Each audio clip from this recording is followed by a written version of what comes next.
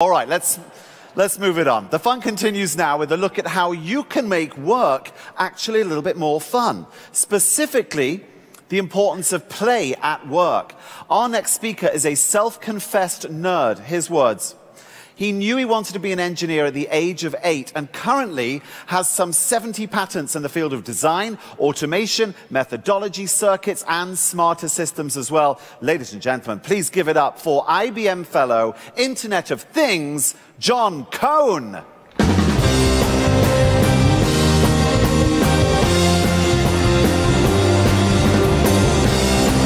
Wow.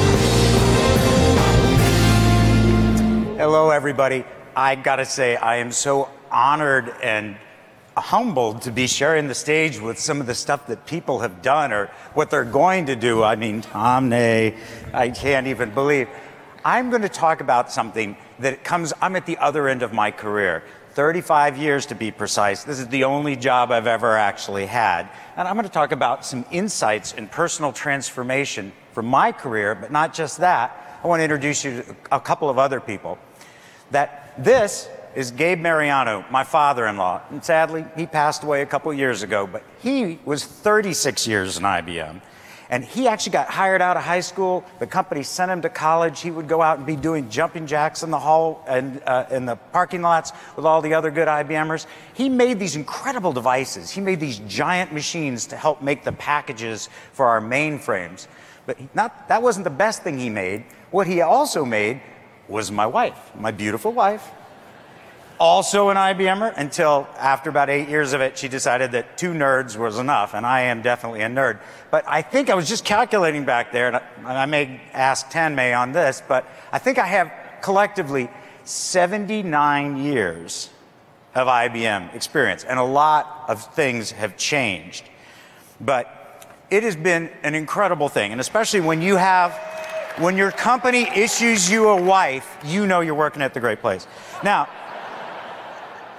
Diane and I did a lot of making ourselves, and we made 3 beautiful boys with no help from the company, I'd like to say. Max, Sam, and Gabe. And it was Gabe, our youngest, who kind of led to this story. And it was weird because I got invited to go talk at his high school. And I'll tell you something, nothing scarier. Now, you can imagine sitting out here. Luckily, I can't see all of you, but this is pretty scary. But you're going to talk at your kid's school. You know, if I suck here, I can walk away. But if you suck at your kid's school, you know, like...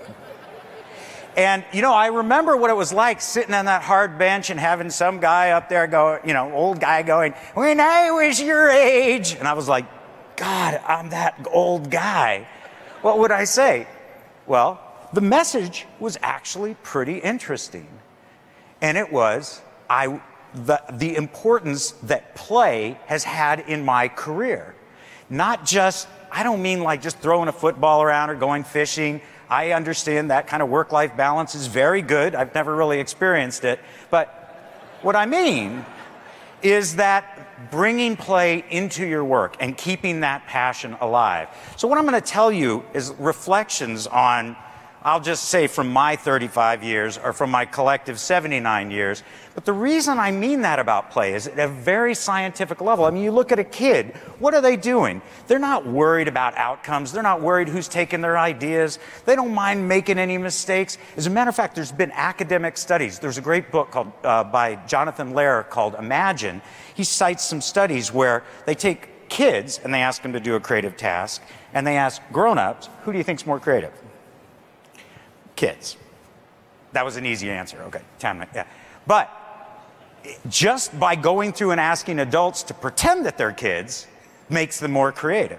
And so the idea of trying to bring that playful spirit back in, my first rule is keep your inner child. Or if you don't have an inner child, borrow one. So this is Gabe, and I tell you what, I get really nervous about stuff, and I was working on a technical paper, which is what I normally do, and I was just totally brain frozen. He grabbed me, took me down to the bridge in our little town, 45 feet, and he said, "Dad, you're jumping." And I was like, I'm terrified of public speaking, I'm terrified of heights, but I'll tell you what, I took that picture, passed my phone back, and went over.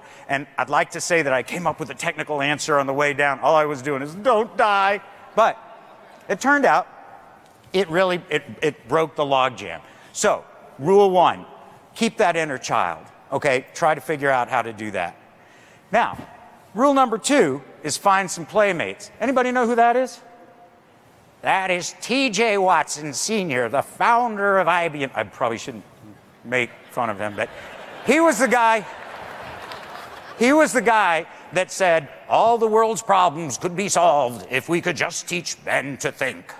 Well, he also said, which I thought was pretty cool, he said, if you aren't playing well, the game isn't as much fun. When that happens, I just go out and play as I did when I was a kid. It's actually part of our lore. I don't know what you think about IBM, but it is an incredibly playful place. I mean, with, what do we have, 430,000 people? There are some wonderful whack jobs, and a lot of them are here, and I really would like to say that. So the rule is, find some playmates. Always pretty easy to do when you're actually in a group that big. And when I actually look back, when I just kind of spotted through my career, I was 30 years as a chip guy. Any chip folks here? This is software. I tell you what, software, I don't get software, but chips, oh, they're concrete, they're wonderful. And I had the great good fortune of working for about 8 years on the brains inside video games. You know, it was great seeing David and Phaedra talking about video games. I kind of worked on the guts of those, me and several hundred of my great colleagues. But I had the pleasure working on these were like the first supercomputers that you could buy and bring home. And it was really hard work. And you know, there were times like, I don't know, I don't love my job every day. I don't know, do you? You know, it was hard, but when I would go home and talk to my kids or their friends, and they'd say, what do you do? I said, well, I make video game processors. And they would go, whoa! And I'd go, and it would remind me that I loved it. So that's another one of the rules, is share what you love. I mean, for you, you know, I don't know what turns a software person on, but you know, maybe it's semicolons or whatever it is. But if you share that, it can be really great. And even when this was hard, because these things were ending up under the Christmas tree, I remember going, well, can we get Christmas to come 2 weeks late this year? Nuh-uh. It was tough. And actually, some of the toughest times were actually working on processors where it was pretty esoteric. I was lucky to work on some of IBM's biggest processors, our mainframes and our scientific processors.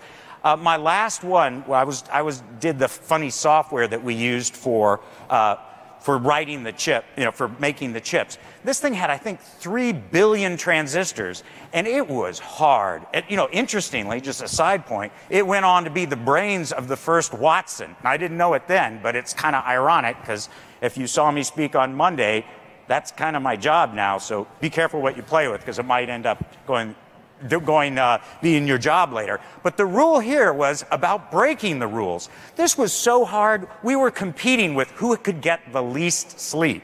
I mean, we were just punchy. You know, we would be sitting there working, and our customers, who were other designers, would call. We would pretend, we would answer with fake accents just to keep it lively, you know.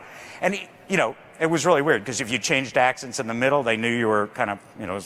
But about breaking the rules, we couldn't get the designers to tell us exactly what they needed, so as a joke, we made a pretend tool to check their work. It was just really patched together. Well, I was both, you know, proud and horrified to find 9 years later they were still using that joke tool. So, break a few rules.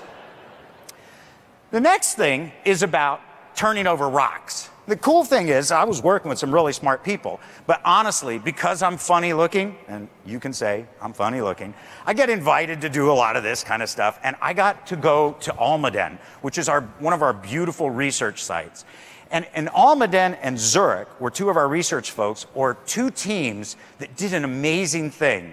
Back in 1998, do you know that before 1998, nobody had ever seen an atom before, or directly? I mean, they'd seen it indirectly. But these guys in Zurich and Almaden created something called the atomic force microscope. You see that little thing with IBM? That was 18 xenon atoms, and that was the world's smallest advertisement. Well, luckily, my friend Don owned that $15 million machines, and he was using it for making like videos like this thing, The Boy and His Atom. Those are individual atoms, you know, in sort of stop motion Gumby style. But you know what the great thing is that they used it for writing kind of naughty words and stuff, because, you know, who wouldn't, right? But, and I'm going to change the tone a little bit. I happen to know that Don was very interested in beer. And so for 2 6-packs of beer, I borrowed that machine. I'm apologizing up front because this part is not funny. I wrote my middle son, Sam's name in 33 carbon monoxide molecules on a piece of copper at 3 degrees Kelvin. And that made it the world's smallest memorial. And this is a tough story. I mean, I tell it a lot, but it's still hard. In 2006, our middle son, beautiful 14-year-old son, was on vacation in Florida.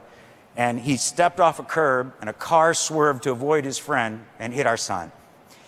And at that moment, his soul left his body, a strong kid, and we had to fly down there and make probably the hardest, easy decision we ever did, because we knew he wanted to be he would have wanted to be an organ donor. And you could honor him, just if I may just take a moment, is if you can check that little box in your driver's license, or if you tell your loved ones what your preference would be around organ donation, that's all it takes. His strong organs went out to save 4 other people's lives. And we even got to meet some of those. Yeah. I think, now, you might, and I appreciate it. This is a kind of weird story to be telling in this because I'm talking about play, right? Well, it turned out, you can imagine, or you know what, I don't even want you to imagine. That's a tough thing to reboot. And our whole family, I guess we're still in the process of rebooting. But do you know what? What lesson of how we moved forward, play was an incredibly important part of it, believe it or not. Sam was just an amazing kid, so we started writing his name in rocks, sandblasting them and giving them to people.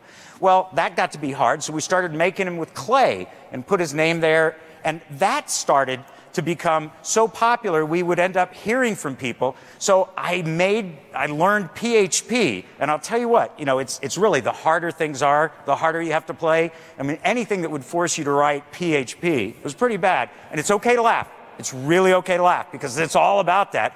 I made this website with, over the last 9 years, we just are hearing from these things. People put them places, they find them places. They've been on North Pole, South Pole, high mountains.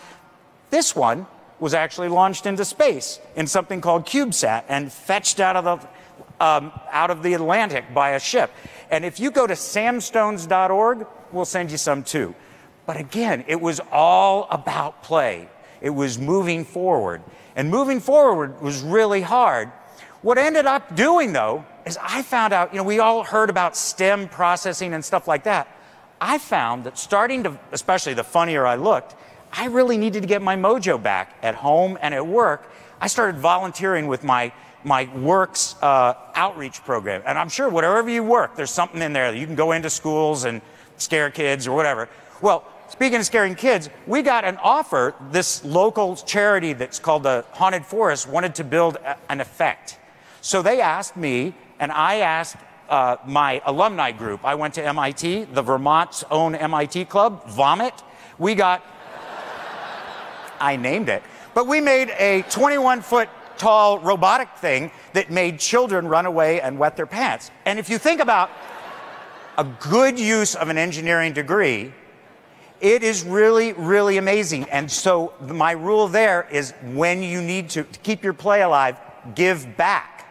And it started to become like a thing of its own. I ended up, working more and more with helping other people.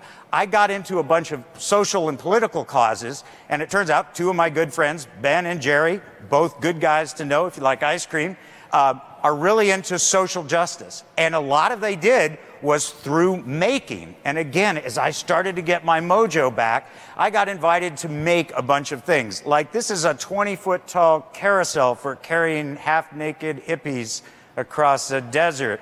Well, you might say, what does that have to do with play? Well, because it was amazing the kind of conversations that you could have for witnessing for science. I mean, I remember 3 a.m., 70-foot bonfire behind me explaining, turbo hydraulic drives and embedded processors, and this is where it comes back to work, embedded processors and LEDs.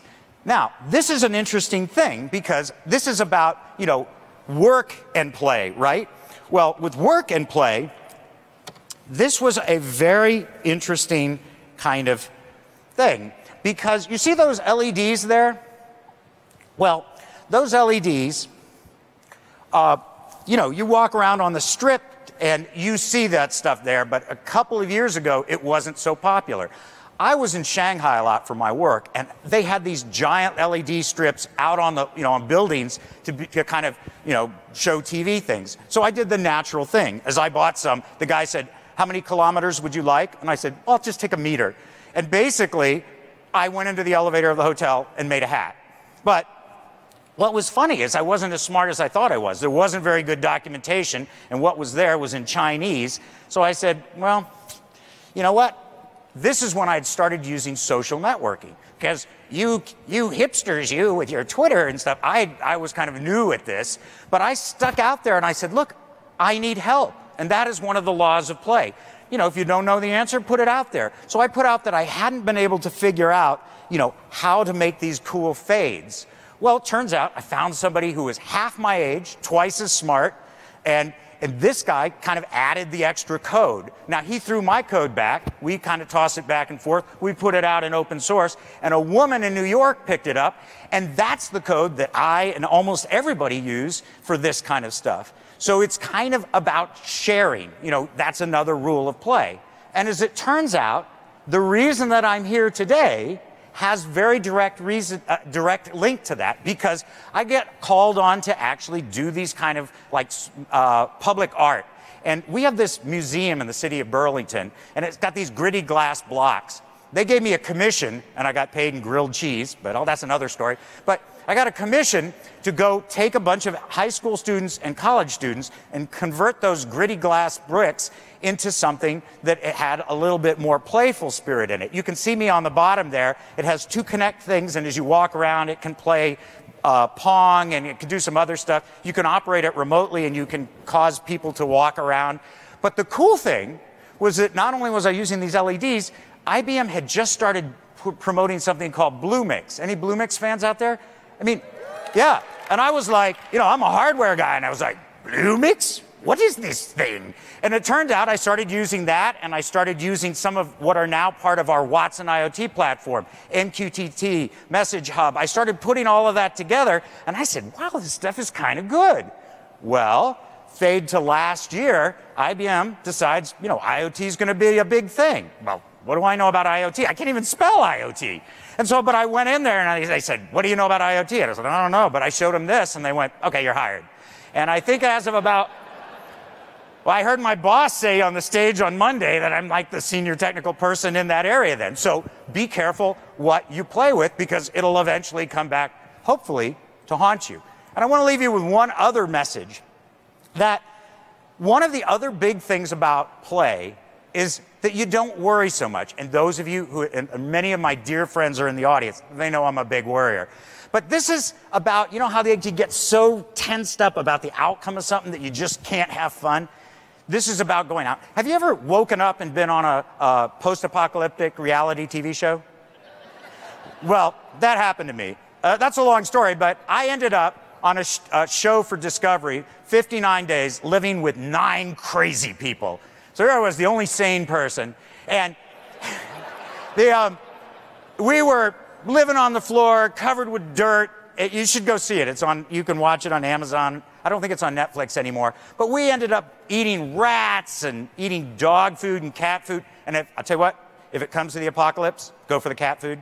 But we were dirty. We were dirty. And one time, it actually rained 3 times, but one time, early in the show, I ran out the back because it started raining. My colleagues ran out to catch every lovely drop of water because we needed it. And I threw my clothes off. I won't do that now, but just the dirt and the stink were coming off. And I turned around, and there was a $200,000 camera looking at me. And I went, come on. He goes, dude, you ought to pick up that plastic. Okay, so I didn't even think about it. So fade forward 56 more days, go back to work, try to explain where I'd been because we weren't supposed to talk about it. Well, I got summoned to our headquarters, because the head of IBM marketing wanted to go, oh, isn't this nice? An IBMer, a senior IBMer is talking about science. And I tried to explain, well, it's a reality show. He seemed to like the concept, but I'm driving back and being the kind of worrier I am, I called one of the guys and he goes, they loved it. Every third word was beep. And I was like, and he goes, don't worry about it, as long as you kept your clothes on. Jeez. So the last 45 seconds of this show, there I am after, thank goodness for pixelation. And I'm going, oh my God, my parents are seeing this. My kids are seeing this. My boss, the senior guy in IBM. And I was thinking, like, whatever, I can't get my software done, or I'm not going to get that contract. You think everything's going to fall apart? My career's only gotten better. And when I saw that senior guy again, all he said was, dude, you should get more sun. So that's basically it. I'll tell you this. As I was worrying about this talk, how meta is that? I ended up, opening a nice beverage, recreational beverage in Vermont. And what did it say? It said, find the way through play. So whatever that is, passion in you, keep it alive, share, don't worry so much, and enjoy your day. Thanks.